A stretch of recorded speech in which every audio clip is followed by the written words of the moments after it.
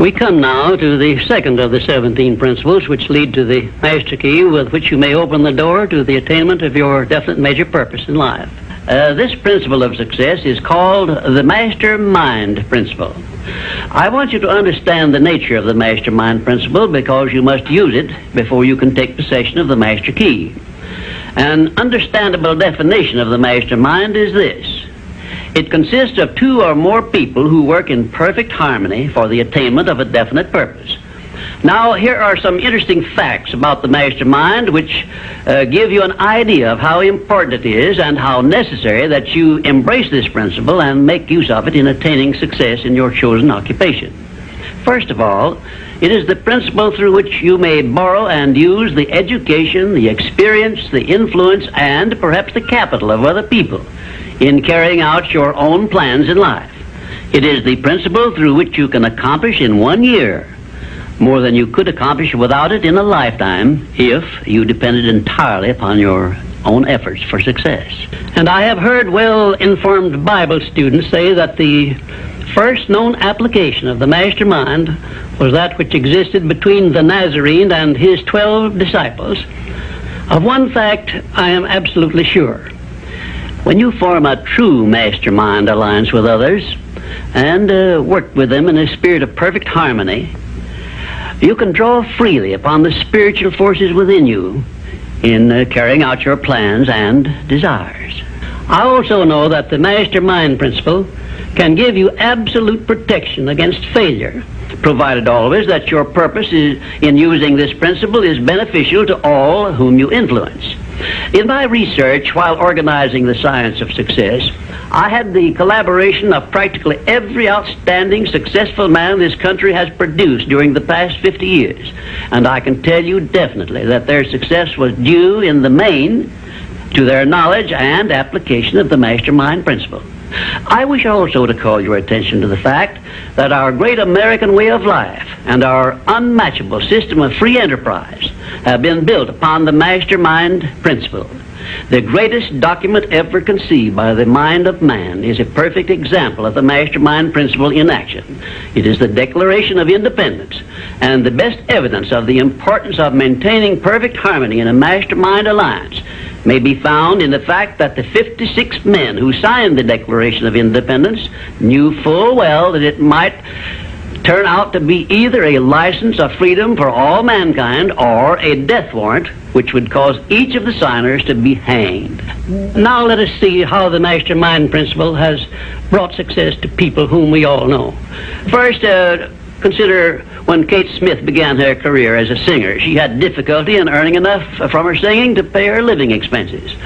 And she perhaps never would have made her singing pay if she had not discovered and applied the Mastermind principle, which gave her access to the master key to success when she formed a Mastermind alliance with Ted Collins.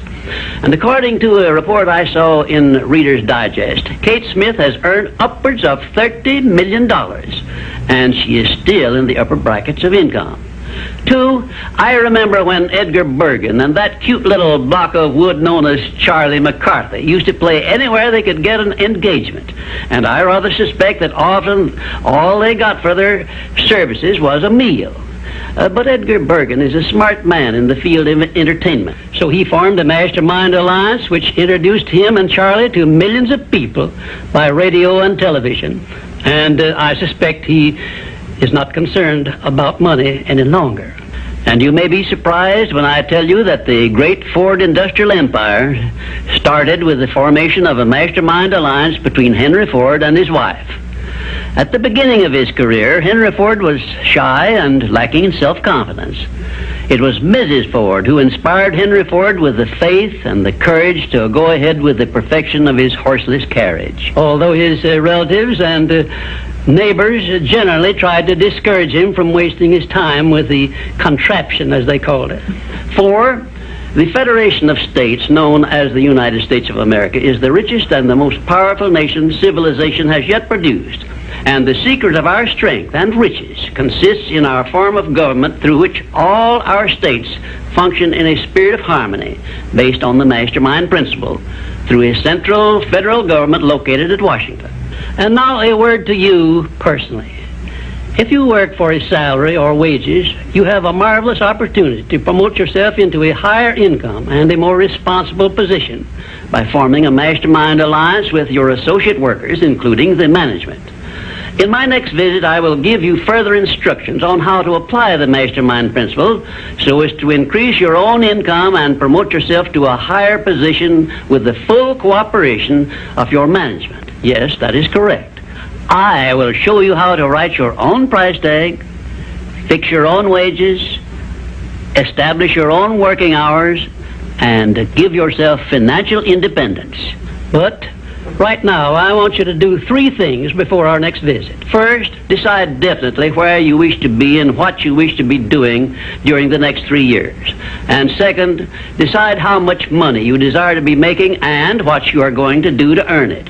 And third, form a mastermind alliance with at least one person in your immediate family and at least one other person among those to whom you are selling your services. By taking these 3 steps, you will have gone a long way toward appropriating the great master key to success. There is no such thing as something for nothing. Everything, including your personal success, has a price that must be paid. And the only price you are requested to pay for the present is the effort necessary to do 3 simple things that I have suggested. Now, before you begin to take the 3 steps I have suggested, there is one important fact I wish you to remember, and it is this. Control your mental attitude and make yourself friendly and agreeable with everyone with whom you are closely associated if you expect friendly cooperation in return. Indifference cannot create a mastermind alliance for you. A negative mental attitude can bring you nothing but failure. Remember always, you are where you are and what you are because of your mental attitude in which you relate yourself to other people. Remember also, your mental attitude is the one and the only thing over which you have complete control. Success is something which has to be planned. And success is something which has to be earned in advance. True, there is such a thing as luck, but just remember that luck is something you can create for yourself if you know the rules and follow them just as I give them to you. Remember, too, that success in the higher brackets of achievement is something that can be had only by taking others along with you. And the best definition of success, which I know, is this. Success is the knowledge with which to get whatever you want from life without violating the rights of others and by helping others to acquire it. There is a known formula for the attainment of success, and it is as definite and certain as are the rules of mathematics or the principles of science. My purpose in these visits is to bring you that formula in simple terms that you can understand and apply. But I can never give you that for which you are not ready. If you are ready to advance into the higher brackets of success, you will recognize this fact by your willingness to follow the simple instructions I shall give you as we go along.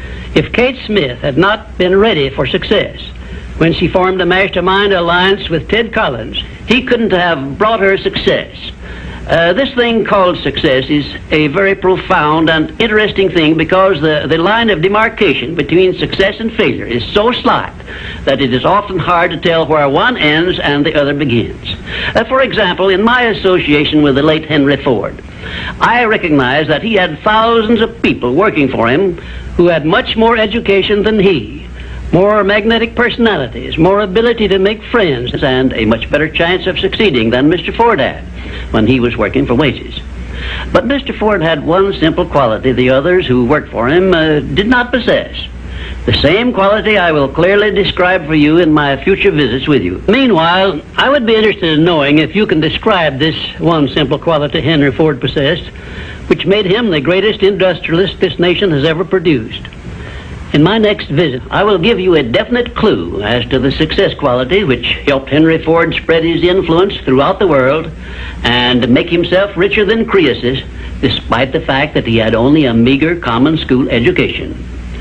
Until then, please be of good cheer, will you?